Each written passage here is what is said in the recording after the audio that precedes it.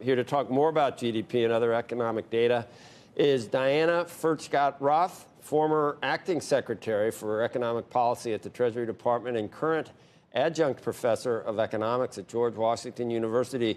And Diana, before we saw the claims number, you thought maybe 820 down from 861, so that's stronger. And you were already saying that the numbers we're seeing show that the economy is not fragile, and you're worried about inflation, which Steve just referenced.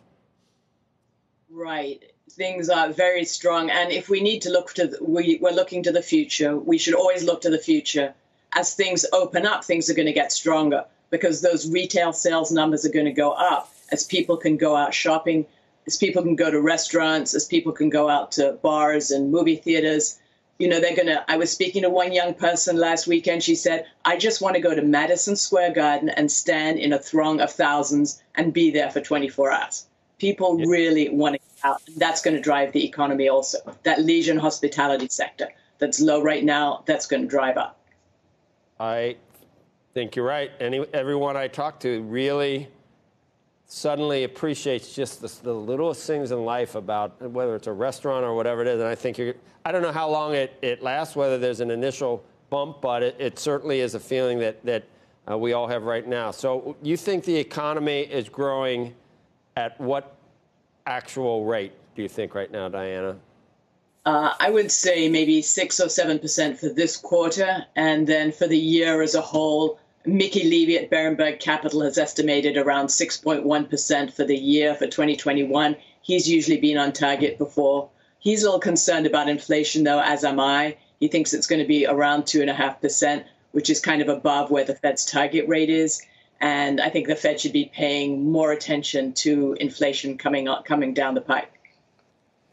When I see Janet Yellen, I keep having to remind myself that, all right, this isn't the Fed speaking anymore. I don't know, now you're like a politician almost. But if she was at the Fed, do you think she'd be saying just go big, go big, go big? Or is it time to really start looking at the benefit we get from this and the negatives to doing this and what might be an economy that's going to heat up pretty quickly once we reopen? Well, you know, when she was at the Fed, she was always concerned about employment. Her background is as a labor economist, and quite rightly, she's concerned about people who don't get jobs. And I think that that's also, you can see that now in her role as Treasury Secretary. So I think we need to be really concerned about measures in the stimulus package that might reduce jobs for low-wage workers, such as this $15 an hour proposed minimum wage, which is really going to hit those leisure and hospitality workers just as employers want to get them back on the job. It's going to encourage employers to substitute capital for these workers. They're the ones who are really hurting right now, and we need to be aware of how we can best get them back. So in your view, would you have a stimulus bill this large at this point? And do you think that I mean, we have oil suddenly is at much higher levels and commodity inflation. Do you think eventually there's wage inflation that gets the spiral actually going at some point?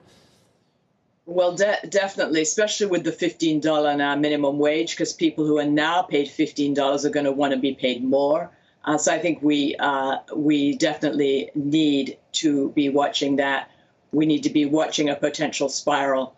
And I would suggest something around the order of $600 billion for a stimulus package, because we do need to help those who need help. We just don't need $1.9 trillion, especially since we have not spent what was allocated last year. We haven't spent the amount in the CARES Act and the Consolidated Appropriations Act. We still have funds left over from those. Very good, Diane. I'm just looking at Shepard Smith here. Thanks for watching CNBC on YouTube.